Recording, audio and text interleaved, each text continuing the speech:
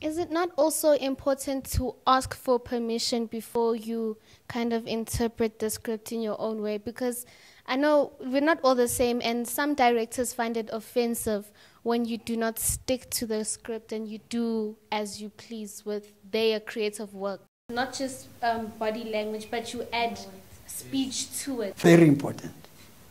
But also be careful of overdoing.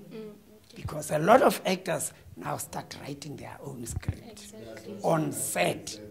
And you are not allowed to do that. Yes. Because number one, you are even going to lose the character that is written there. Uzane character yako hello my baby, how's it? Ndakuthanda andilale ebusuku what zonke lezo nonsense. It's not in the script, so you are losing the character also that is needed. And you are adding lines that will make a big problem for an editor also, because there are all these added lines. So stick to the script, but with proper analysis.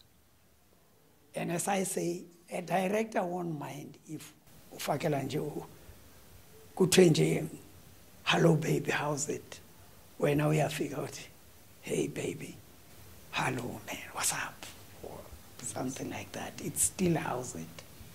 You know. Yeah.